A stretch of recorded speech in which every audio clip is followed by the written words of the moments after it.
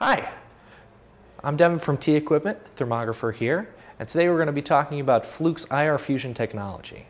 I've got my trusty TI-450 from Fluke, and that'll allow us to show off some of the features that Fluke has to offer.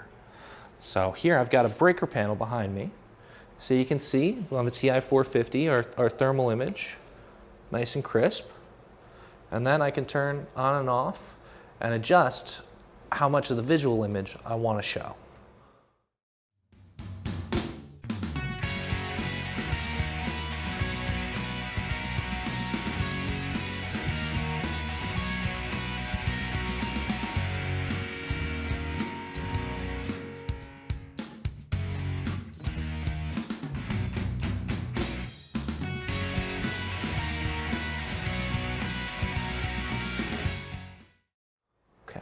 So here is 100% IR.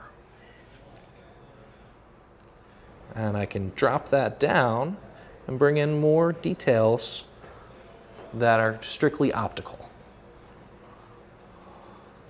25% might be a little low, but at this level you can clearly see all the labels on the panel and get a good sense of context for your thermal image when you go back and write your report. You can also switch over to just a visible image. But really, most of the time, you're going to want to be looking at 50 to 75% IR fusion.